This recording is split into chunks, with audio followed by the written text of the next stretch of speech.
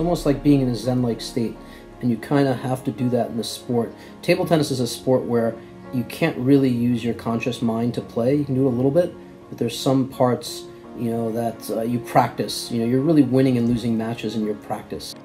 Ping pong, a sport normally thought of as one you play with your friends, maybe on a nice day outside, but for Tahl Leibovitz, it's something that has created a whole new outlook on life. A native of Queens, New York, in his early life, Leibovitz found himself facing an incredible challenge. In that time, I ended up living in the street. I'm gonna say I was probably 14 at that time.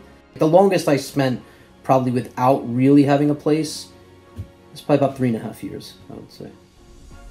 Day to day, Leibovitz also experiences benign bone tumors known as osteochondroma. Because I can't turn my hand, when I hold my paddle I have to move my fingers and change the grip all the time. I have to take my fingers, turn the racket, and then push the ball down. But as Tahl explains, it does not keep him from playing at the most elite levels of the sport. The able-bodied players, to me, feel a little bit easier because they're very aggressive and they use a lot of power, so I play well against that style. So it's a little bit harder with the para players, although the smart able-bodied players are probably more difficult to beat as well. Table tennis is all tactics and mental. Notwithstanding all the obstacles, Leibovitz says that one of the most impactful experiences he's had is playing at the Maccabi Games. 1997 was my first Maccabi Games, and I was born in Israel.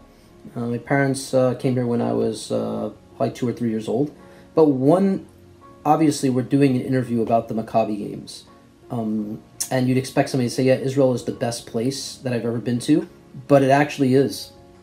Tahl is excited to continue embracing his love and passion for Israel as he looks for silver and gold on his next trip to the Maccabi.